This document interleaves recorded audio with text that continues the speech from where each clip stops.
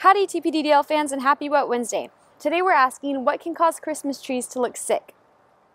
While there are a number of different fungal pathogens that can affect conifers, today we're learning about Diplodia tip blight. This disease is caused by the pathogen Diplodia pinnei, formerly known as Sphaeropsis sapinei. The pathogen infects a variety of pine trees and has even been found on other conifers like spruces and firs. Diplodia is particularly damaging to Afghan pines, which are grown here in Texas as Christmas trees. Diplodia produces black fruiting bodies called pycnidia that can be present on needles, bark, cones, and shoots. Pycnidia produce spores that can spread from one tree to another, mainly by wind and rain.